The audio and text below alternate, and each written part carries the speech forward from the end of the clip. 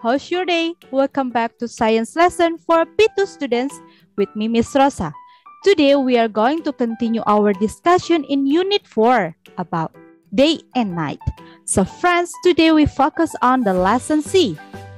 How do shadows change?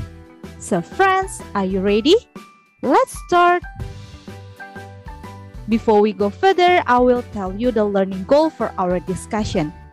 Friends, you can open your pupils book, page 74 until 79. Here we go.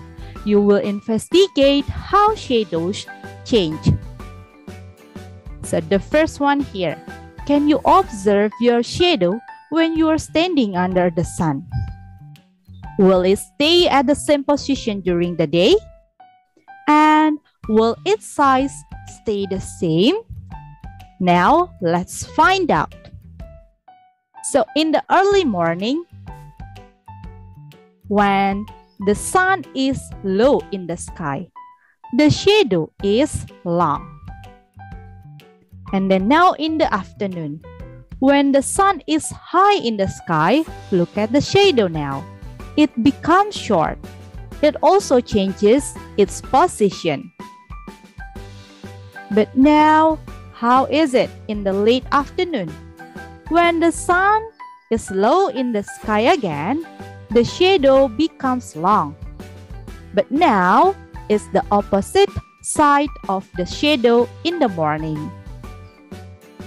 Long shadows are formed when the sun is low in the sky. This happens in the early morning or late afternoon. And then, short shadows are formed when the sun is high in the sky. This happens around noon. So friends, is it clear for you? Let's recap what you have learned. The position and size of the shadow changes as the position of the sun in the sky changes.